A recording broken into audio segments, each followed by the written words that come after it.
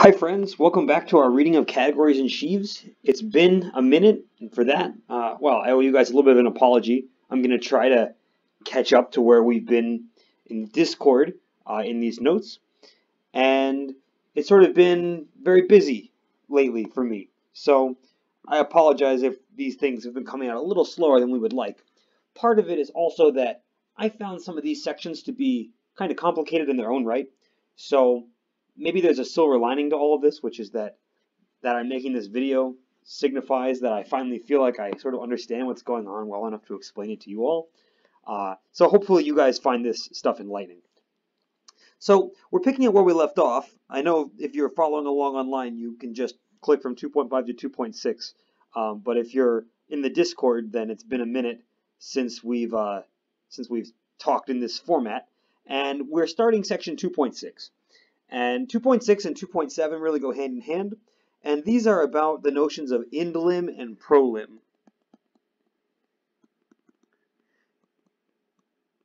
And I'm going to start before I just jump in. I know oftentimes with these sections we like to just jump in and give the definitions, but I want to start with a little bit of philosophy because these are sort of unusual objects, and I really grappled with this for a while. So I want to start by sort of reminding us what the Yoneda lemma is telling us. We know that what it does is embed a category into its category of pre-sheaves as a full subcategory.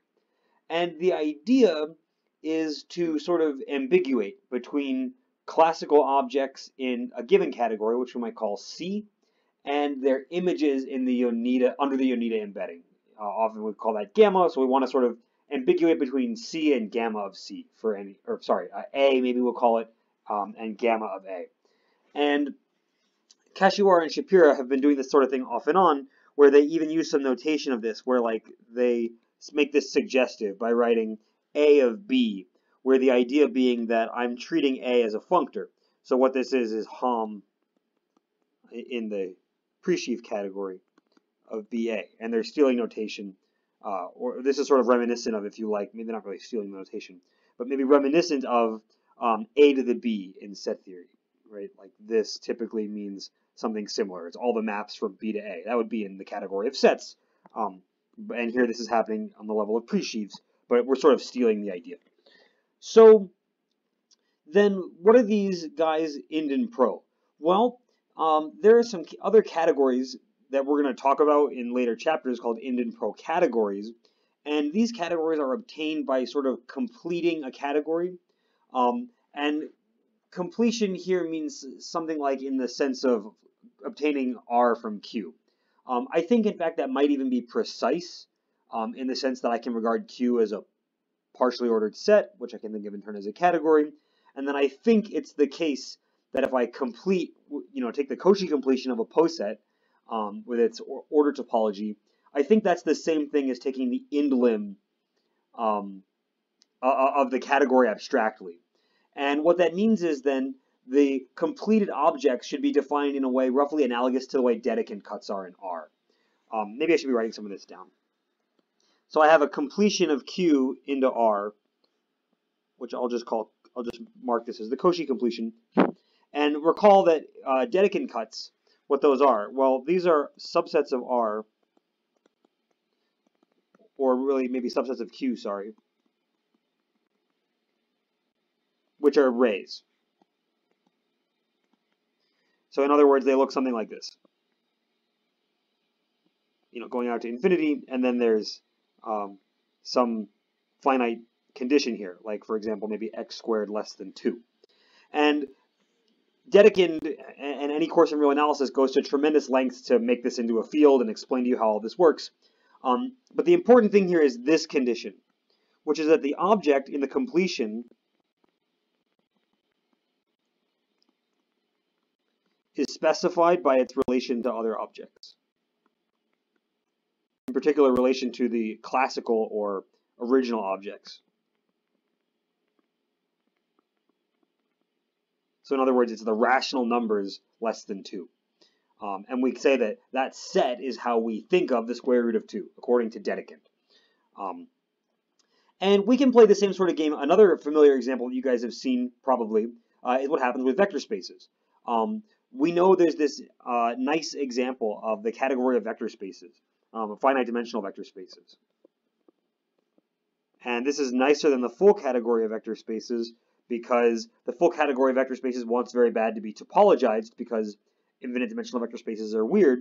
But if I don't even if I include the topology, then things are even weirder because then there's odd stuff like we've seen examples of vector spaces that are not isomorphic to their double dual. They're just sitting inside their double dual. So this is but the finite dimensional case is a reasonable category. It's the one we're all familiar with from undergraduate linear algebra.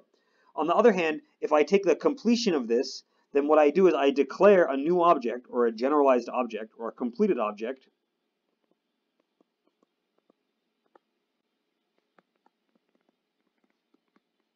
to be defined by its family of maps into it. I could also go out of it depending if I want Ind or Pro. And then the idea is that if I look at this suitable equivalence classes of these objects, then what I obtain is equivalent to all vector spaces.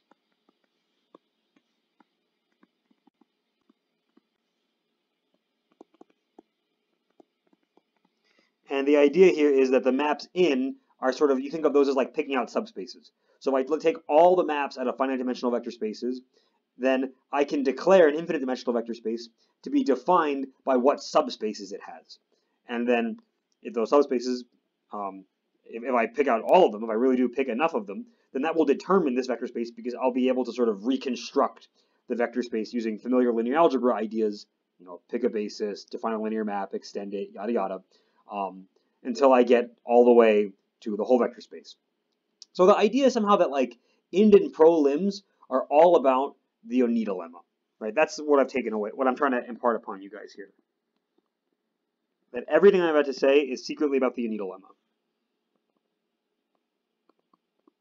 And that's why 2.6 and 2.7, I didn't put them out one by one, and I'm sort of doing them together because I spent quite a bit of time thinking about this and really understanding the extent to which that is true, at least to the best of my ability as a non-category theorist.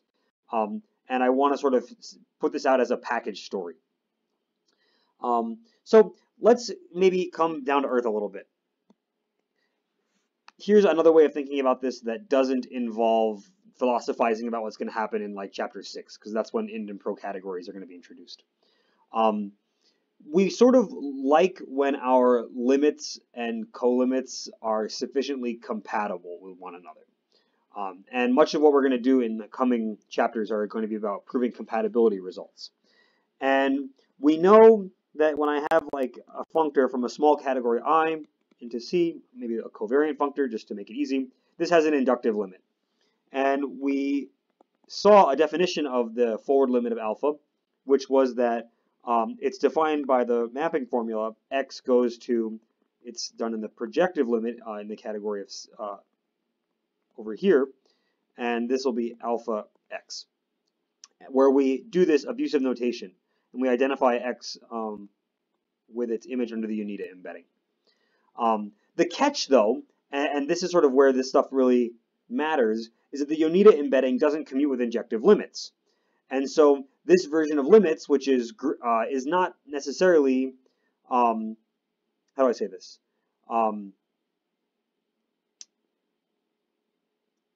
Because the Yoneda lemma the Yoneda embedding does not commute with limits, we're sort of motivated to ask for a kind of limit that is sort of the correct kind of limit on the level of pre-sheaves. Let me maybe illustrate what's going on really quickly with one more simple example, and then I promise we'll actually get to work. Let's take just groups, and groups make it up for a nice category, and we understand the Yoneda embedding very clearly. I feel like I didn't write very much in that block. I feel kind of silly, but that's okay.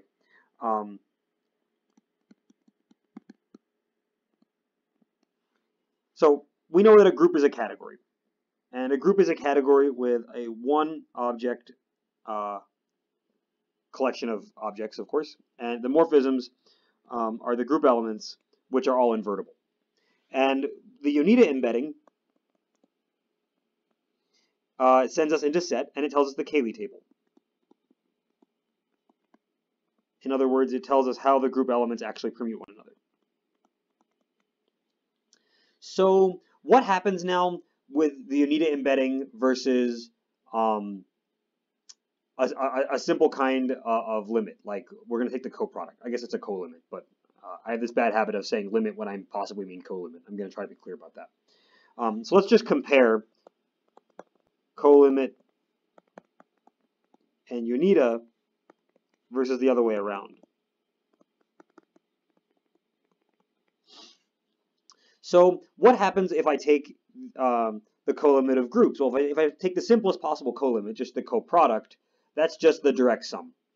So the co-limit, well, if the groups are abelian. If the groups are not abelian, you get the free product. So let's talk about that instead. Co-limits of groups are roughly free products. If you've ever seen the more general construction, like for pushouts, then you've probably seen the amalgamated product, and there's even more general things in that. So I'm just going to say roughly free products, just because I want you to have in mind these simple examples. So if I take the Yoneda, on the other hand, what do they look like in sets?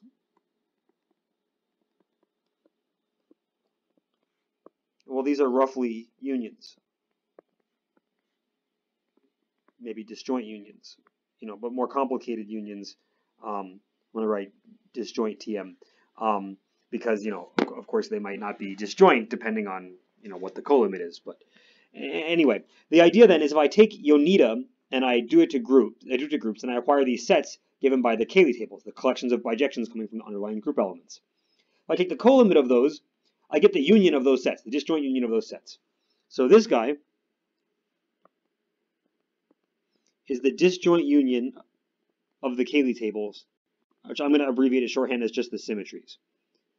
We're going to think of those bijections as like symmetries, and I'm not going to think of them as Cayley tables. Whereas this other way is the symmetries, so to speak, of a really huge monster object. Right? So if I'm representing these things by their Cayley graphs instead of their Cayley tables, then the colimit of the Yoneda guys looks like I take symmetries of one of their Cayley graphs and symmetries of one of the other ones, and that's a relatively tame object when the groups are pretty tame. But even when the groups are tame, if I take the colimit first, I get this monster object, which is incredibly complicated. And then I look at the symmetries of it, and of course that's also incredibly complicated. And so these things in general are very different. Sort of illustrates this concept. Okay, so that's enough of a sort of warm-up for where we're going and motivation for these concepts.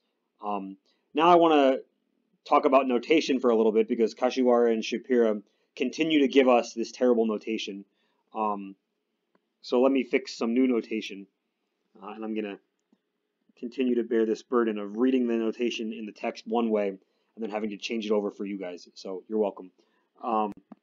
So first, what do Kashiwara and Shapira say? They use the symbol lim like this for what they call the Ind and Pro lim, which are, of course, the limits in the suitable category of pre-sheaves, and also, of course, in the reverse direction. And this is sort of awful, because first, whenever I read it, I'm inclined to like literally put the air quotes, and it messes up my flow all the time because I think they're like being sarcastic or something, which is obviously not what's going on. And they do the same thing for products and co-products. I don't think I ever saw that notation appear in a way that was particularly distracting. So what we're going to do instead is use italics. I'm going to use, it would be italics if you're reading my notes. It's italics like in my stuff like this, in my write-ups for these videos. But I'm going to use this notation instead. I think that's still particularly clear. It's not worse than my usual handwriting, and it doesn't look as absolutely awful as those quotes do. And hopefully you all find this to be agreeable.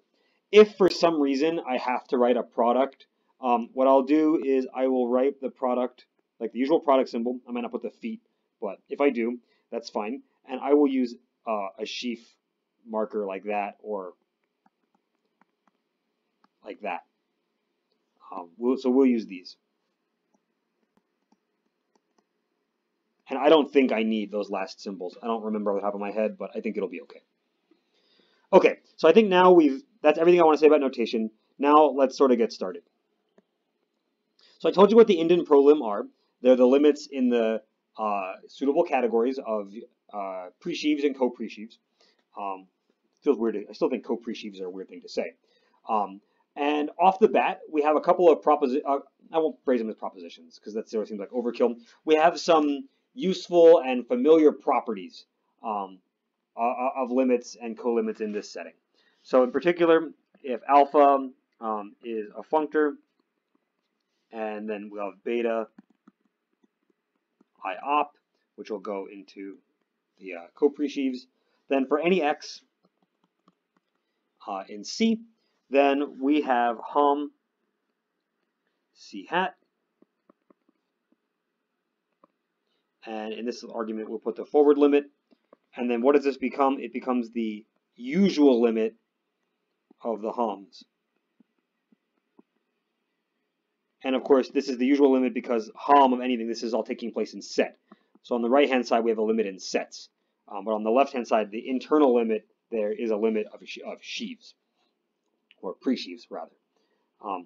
And also, we have the analogous claim for the contravariant case, which is that lim, and here we'll put the arrow going this way, beta x is the same thing again.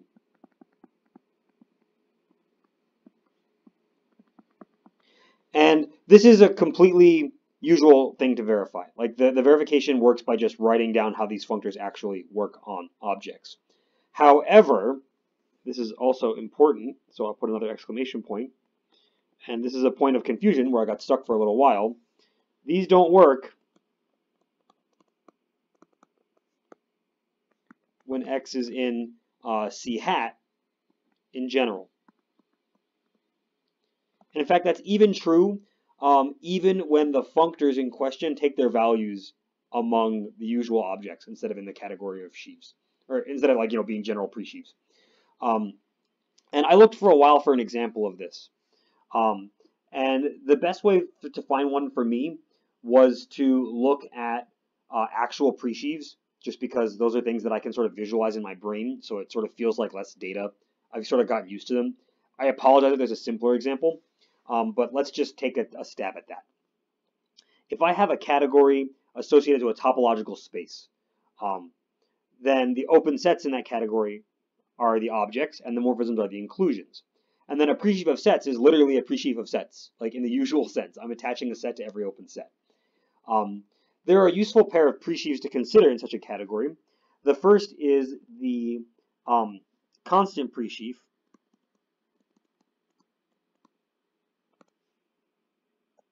with value a singleton.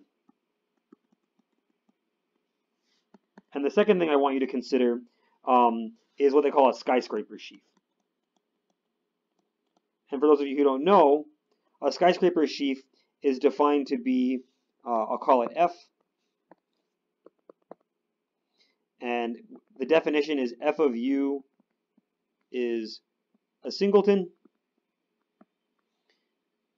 whenever, I wrote if and only if, so I didn't need to use braces. So in order to make myself look better, I'm going to write when U contains a given point X, and it's the empty set when U is not containing X. So the idea here is basically, it's called a skyscraper because when we learn about stalks later on, this sheaf will turn out to have a single non-zero stalk. And if you already know what stalks are, then you understand this. But it's sort of zero everywhere except at that point where it's remembering that there's something there. So let's try to compare these pre-sheaves. This guy, sheaf number 1, the constant pre-sheaf, this is a very simple pre-sheaf for us to understand because it's actually the Yoneda embedding of the empty set. Because, of course, what are the hums in this category? Well, hum UV among open sets is a singleton, or if you like, it's the inclusion when that's possible. And it's the empty set when U is not a subset of V. And so then this constant pre-sheaf is the Yoneda embedding of the empty set. Because if U is the empty set, then the empty set is in fact a subset of everything.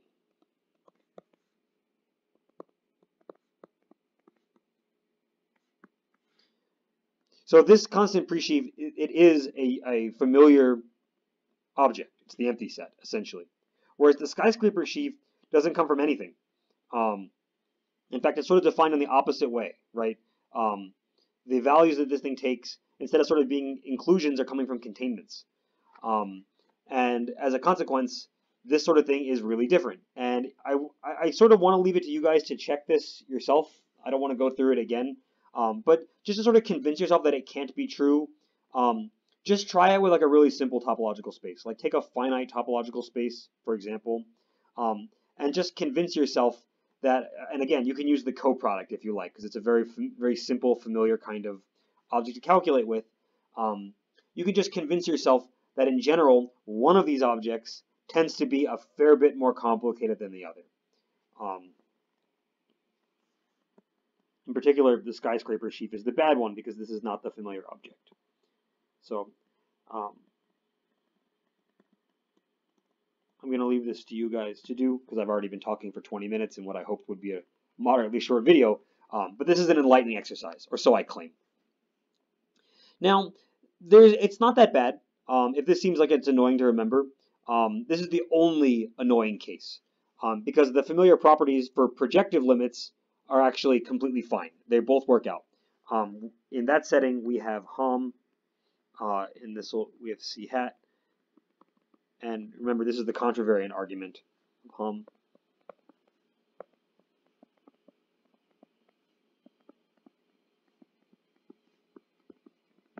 And, of course, we also have the dual statement.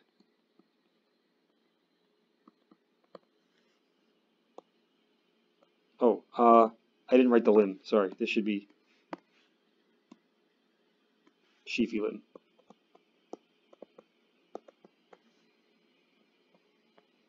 And here we have the ordinary lim. Okay, sorry about that. Wrong gadget. Okay, now let's formulate an actual proposition and see if we can prove something. I was once told that every good talk needs at least one joke and at least one proof, and preferably they're not the same. I don't know if you guys think that's funny or not, but I think it's funny. Okay, so let's let A be a pre-sheaf. Then the limit over, this is a particular kind of limit, these are the guys that map V to A in the category CA. And remember that last little bit is maybe a little bit redundant, but that category is the category of maps to A with commutative triangles. And then, so I claim that this limit exists in C hat, and we have a formula for it. And then the limit, and I'm not going to write the subscript every time if I can help it. Oh, I guess I should write limit over all of V, shouldn't I? I should tell you what the limit actually is of. Then the limit of V is actually isomorphic to A. And then two, another part is if I is small and alpha I to C some functor, then if we set A to be the limit of the alphas, then the associated functor, which we can call alpha tilde, is cofinal. Okay, so this is not particularly difficult, but it's sort of worth doing. The first claim is actually more or less even completely straightforward, or at least I'm pretty sure it is. Maybe there's something I don't understand, but I'll try. You might recall that Kashiwara and Shapira have these functors that they call J, which are sort of forgetful functors. And what J does is it is just CA to C, and it just sort of forgets the so-called structure map, the map itself, and just returns the original objects and their morphisms. And in view of these functors, this is the same thing as saying that A is isomorphic to the limit of the J's, of course, to A. And we know that for any pre-sheaf B, we have a natural map, which we can write as C hat A to B into the limit. And I'll write this just one more time for clarity's sake, like so. But this guy is the same, again, it's the limit of the B of V's. And this map is, of course, a bijection because we're dealing with a natural transformation, essentially, a morphism of functors. So you just apply the Yoneda lemma.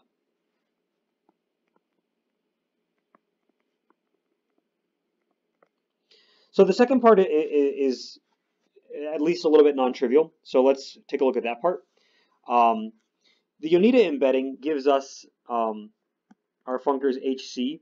I called them gamma before because that's what Rotman does, which is where I first learned about the Yoneda embedding. But this sends us from CA into CA hat.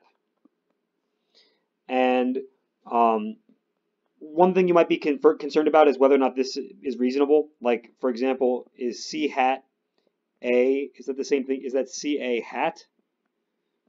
Or C hat A after I have used notation? But it turns out that this is actually not a question. And so if this is a little confusing to you, then you might go back to 1.4 or to our video on it. And you recall that there's actually an equivalence of categories between these things.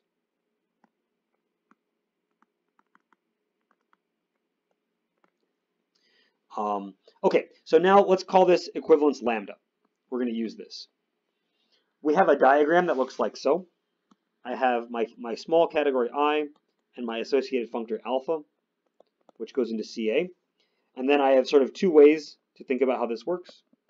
I have C hat A, and I have CA hat. And here's our equivalence. And then I can map to C hat this way.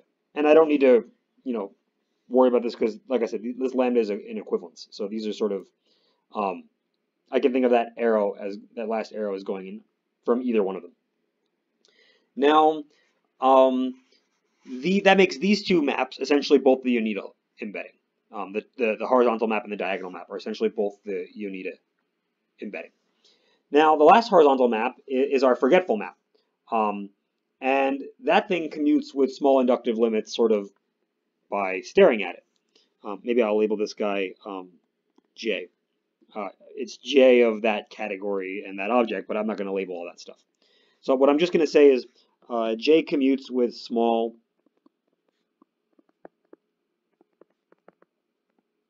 inductive limits. And so what we see is that since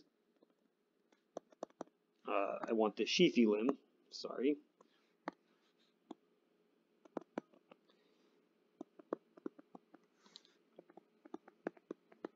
Since we have this isomorphism, it follows that if I compose with lambda inverse, I get a natural transformation to the identity.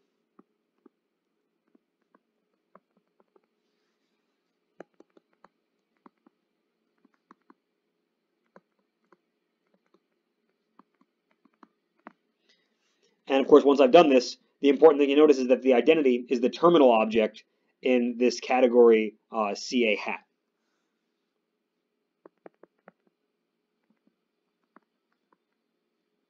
CA hat. There we go. And so that what we get out of that is that the limit over the elements of I of the pairs, because this is how we define elements of this category, this is just a singleton, but this is what it means to be cofinal by what we did in the last time. in 2.5 or 2.5. Whatever particular result we did that.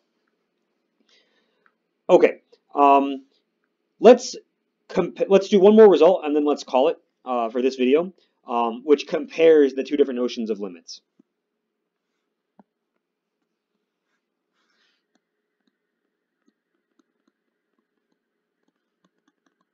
And while we're going to stop for this video, we're going to pick up like immediately where we left off with stuff about the Yoneda lemma and the Yoneda extension.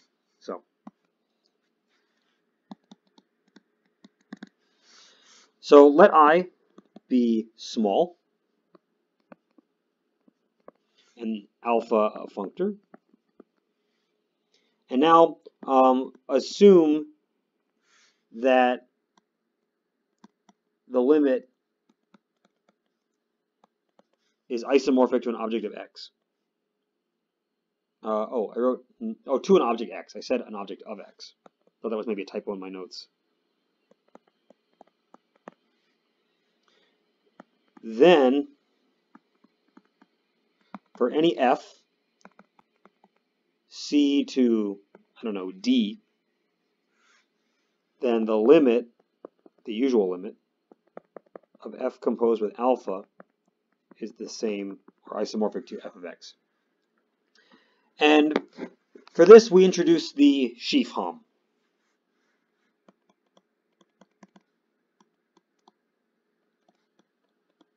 It's pre-sheaf hom, but it's sheaf hom. And I'm going to use the notation that Hartshorne uses because that's where I learned this idea from.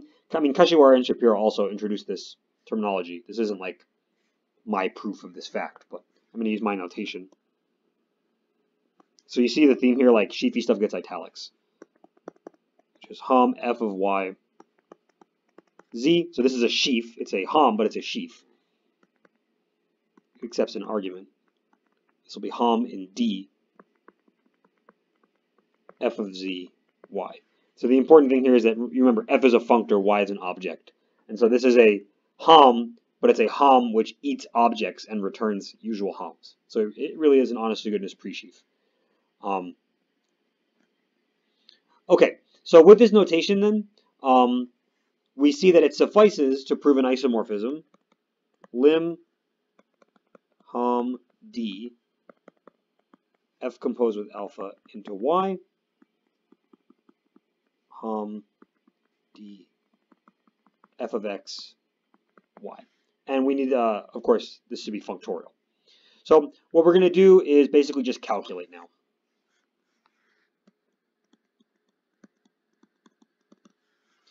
So we have the lim. So we start on the left. We have this hom. And of course, what is this? Well, this is the limit now of the sheaf homs fy. Wait, does that make sense? Something's not quite right here. I don't think that makes sense. Let me just have a quick think. I want to make sure I didn't get confused here. I think I'm...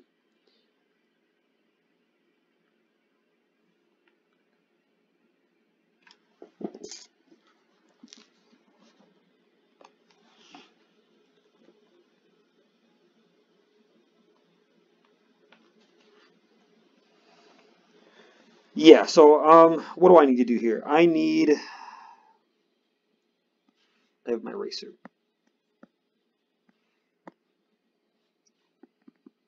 I need the limit of the homs.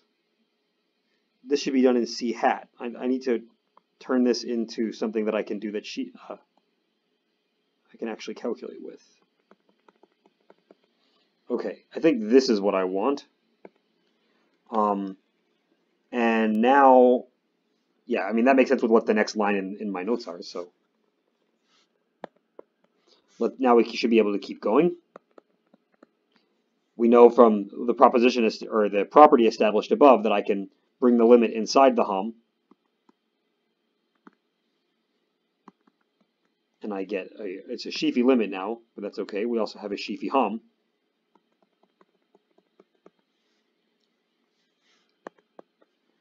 But now we know that this we are assuming that this is the same thing as hom c hat of x.